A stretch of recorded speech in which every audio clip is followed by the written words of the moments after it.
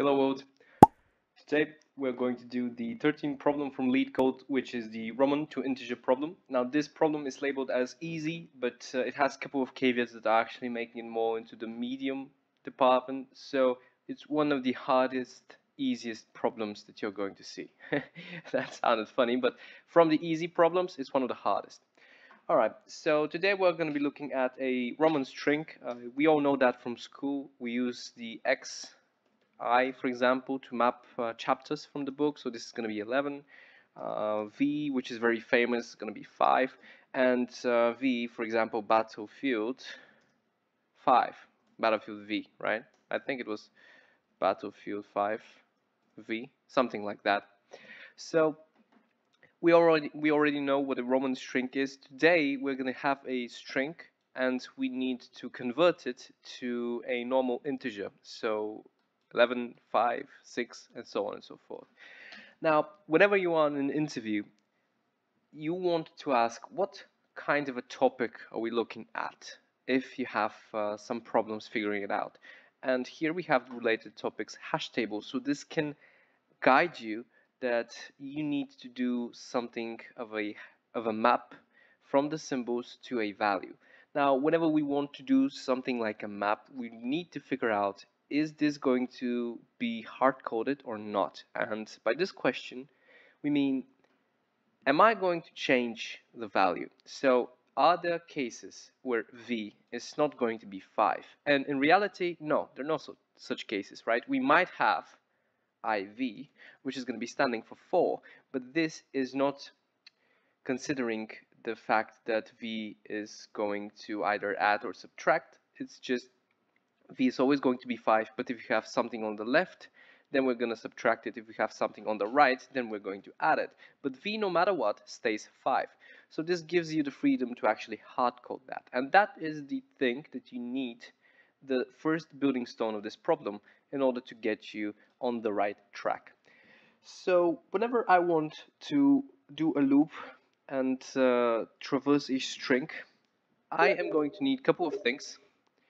So I'm going to say testing string here. I'm going to make this testing string empty. It's going to be empty because I'm going to be using this to add the current and the next character in order to build something. Now, why do I want to build something? Well, it's because we have a couple of points here, and we need to figure out when I is behind V. This is going to be a different number. Now, I know that IV is 4, and I know that IX is 9, but I didn't know that you can put X before L, and that is going to be 50, and you can put X before C, and that's going to be 100. So in order for me to build this particular string and check it into the hash table, I need to have the first character, the second one, I need to concatenate that, and then I need to check it if it is in the dictionary.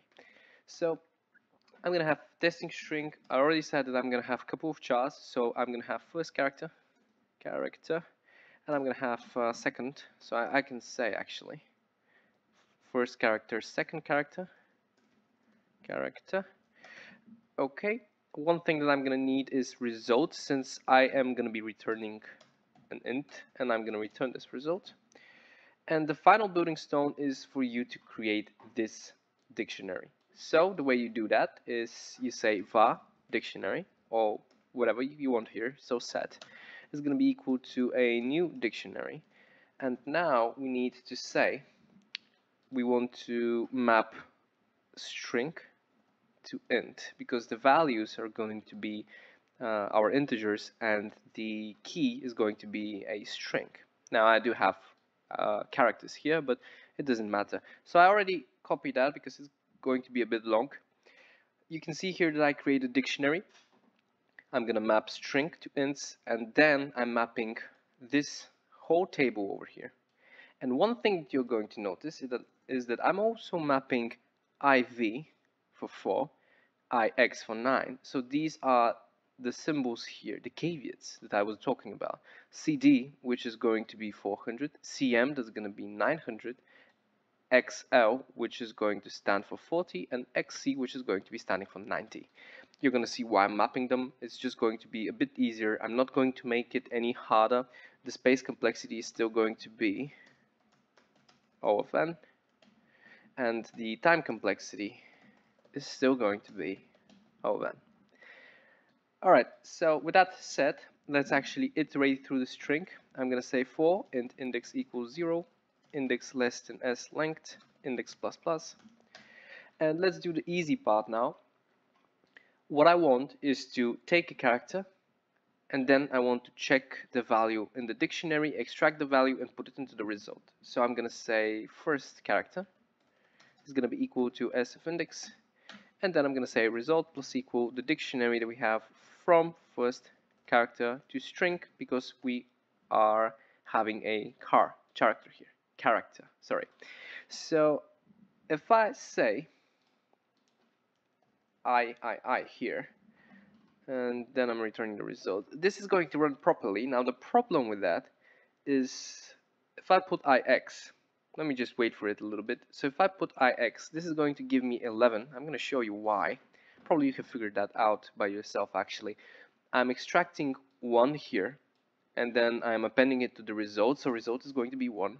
And then I'm extracting 10 here, x, and this is going to be plus 10. That's why it's giving us 11. Now we need to take care of this special case, and this special case is if we have I, x, and c. So the first thing that we want to do is we need to check if our current character equals one of these special conditions, right? So I'm going to copy this, and I have 3 conditions to check. So I'm going to say this, and I'm going to say this. I is going to be x here, and I is going to be c here.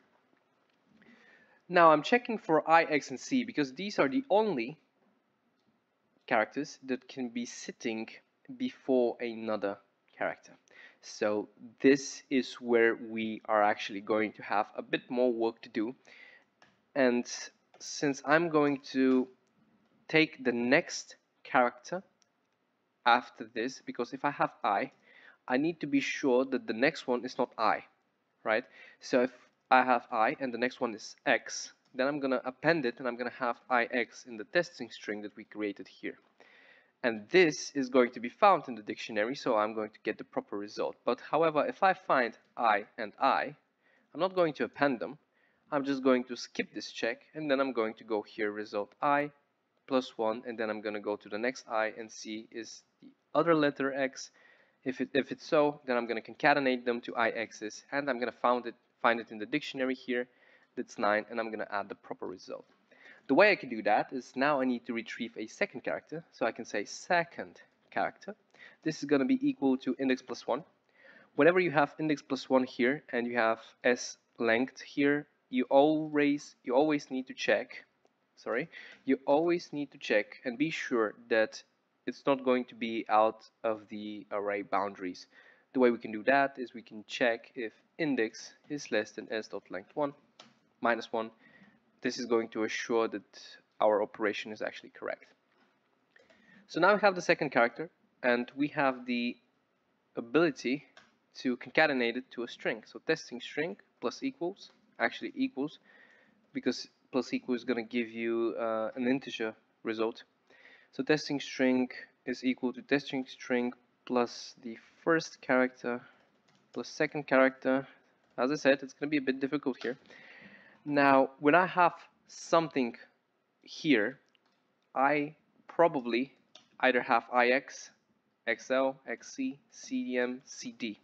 If I have this, then I need to add the proper result. Now, how do I check if I have this? Well, I can say if dictionary.contains key, our testing string.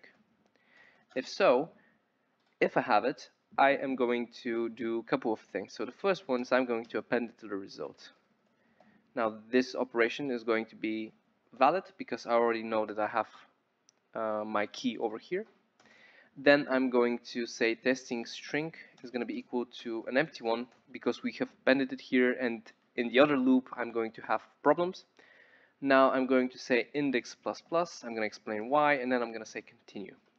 If, however, I don't have it, so if I have something like II, which is completely valid and I can do it without going to the dictionary, I'm going to skip the dictionary, but the testing string is also gonna need to be clarified. It's gonna need to be cleared. So I'm gonna say testing string equals to nothing once again here.